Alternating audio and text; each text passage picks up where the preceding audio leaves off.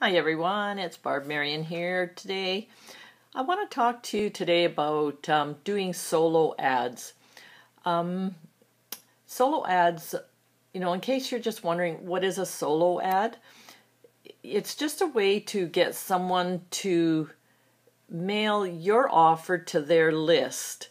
You pay them, to deliver X number of clicks, to your offer. This is usually an opt-in page where you collect subscribers, and if it's done right, you can build your list, very fast. But there's a few things to keep in mind when you're doing solo ads, and that's keep it small. Don't buy your ads in small chunks, because most of the people over deliver on their ads.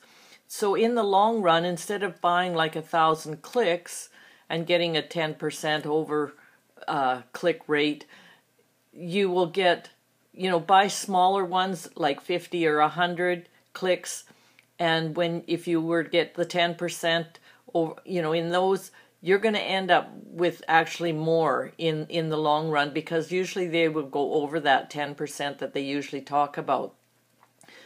So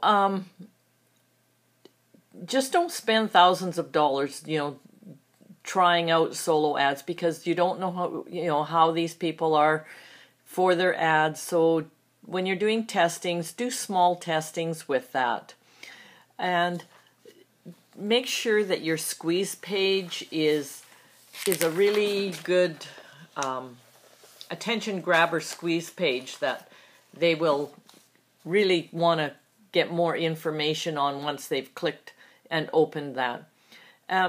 Don't expect your solo ad lists to convert like a regular list. One thing I noticed was, the fact that my solo ad list, didn't convert as well as my regular lists did. And, unless you're doing detailed testing, there's no way to know for sure how to determine why that is. And maybe because some solo lists that you're sending to might be just wanting free offers. If you're trying to sell something, then it's just not going to convert as good. So it's all in the testing, and a good idea would be to email your solo person that you're going to buy from, and do a good question. Ask them questions.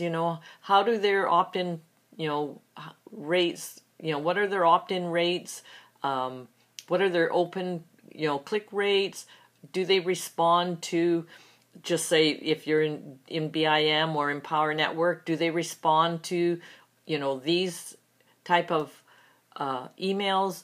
Do they do you have a list that actually purchased products if you're selling something? So make sure you email your solo ad provider and just be frank and open with the questions, because you're the one paying the money, so you don't want to waste your hard-earned money.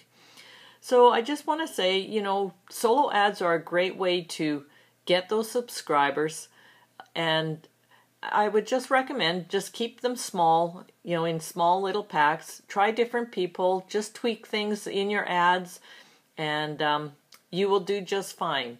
So as I say that, if you want to know more about Empower Network or Big Idea Mastermind, then just click the link below, and I'll see you on the other side.